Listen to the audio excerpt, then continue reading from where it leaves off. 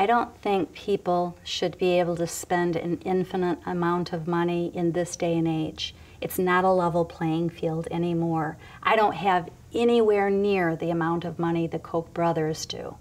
I want to make a difference too, and I want my vote to count, but I also want my opinion to count. My voice has to have some weight. Their opinion is not worth 10 million times what mine is worth, or 10 billion times what my opinion is worth.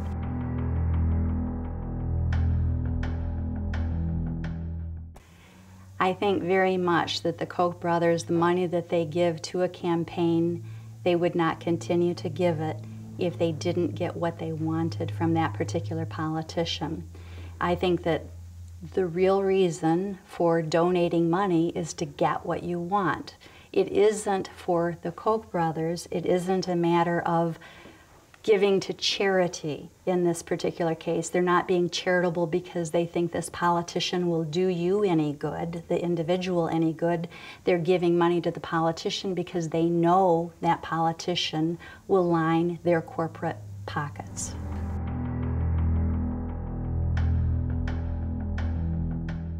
If I had the Koch brothers' fortune to invest in politics, the thing that I would do is make sure that we elected people that cared more about people than about corporate profits.